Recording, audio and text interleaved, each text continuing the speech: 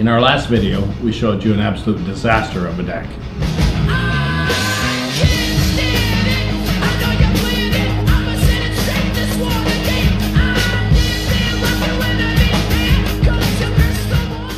Today we're here at the deck store to talk about the do's and don'ts of your future decking project.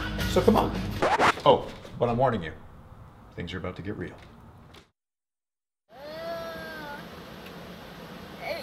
Is this real life?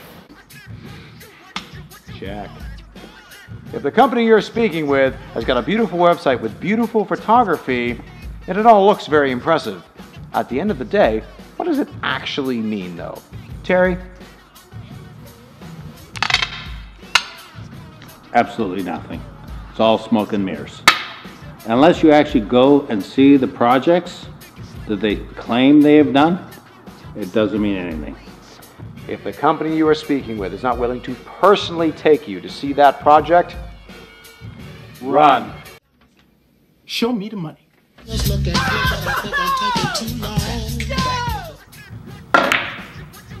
Nice shot.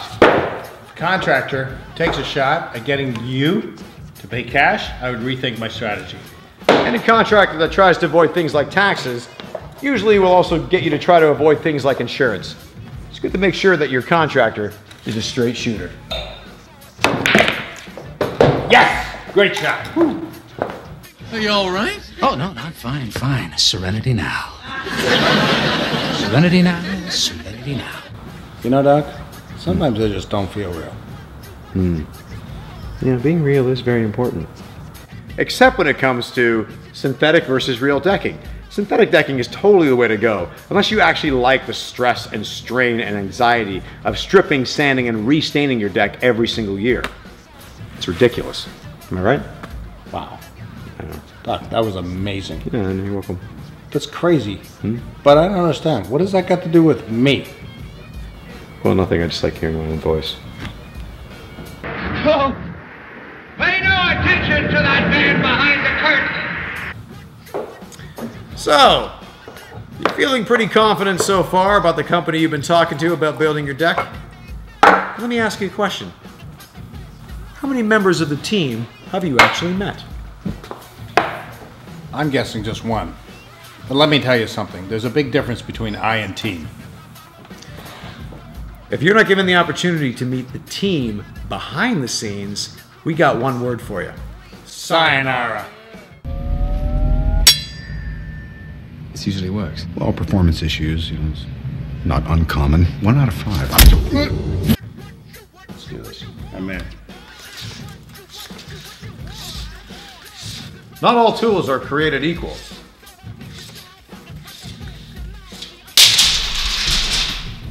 Oh. Some tools definitely outperform others. The same applies to footings for your deck, where helical piers outperform concrete 7 days of the week and twice on Sundays. I don't know about you, but I'm definitely going with the big steel screw. I'll be over here feeling inadequate. Well done. That's very comforting, but I'm afraid you'll just have to wait. I hate waiting. If you had a choice to eat a meal prepared on a rotisserie like this, Versus a microwave like this. oh dear God. You know, 9 out of 10 people would choose a rotisserie. With the 10th guy being a complete and total imbecile. You know, in life, some things are worth waiting for. Patience is a virtue. The same goes for your backyard project. If you're calling a contractor in the middle of the summer and he's available to start right away, this is what you're going to end up with.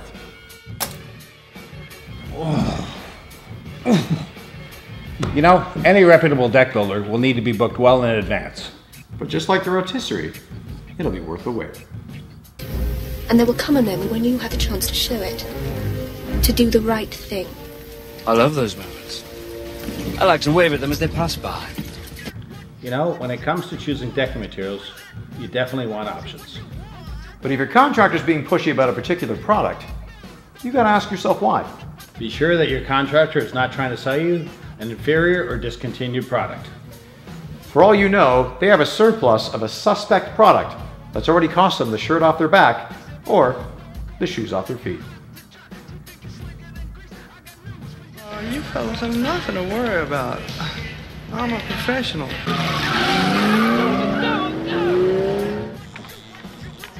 Yes! Boy, games sure are fun. Let's play again. All right. Yes, but when it comes to building a deck in accordance with your local bylaws, you don't want to fool around. If a contractor even remotely hesitates when it comes to getting a permit for your deck, you're gonna do what Terry's about to do. Just walk away. Oh, it's okay, buddy. It's okay. I had a bad experience. Damn it.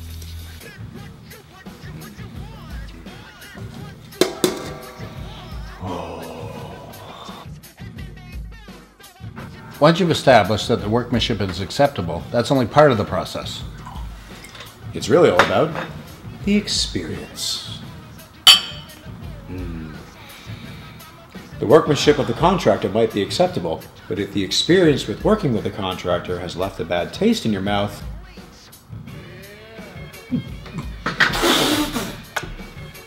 Red flag.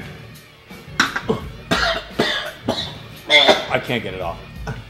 If you want me to take a dump in a box and mark it guaranteed, I will. I got spare time. You know what, buddy? I feel pretty chill around you, man. You know what I'm saying? Yeah, that's cool. Because I feel pretty comfortable around you too, buddy.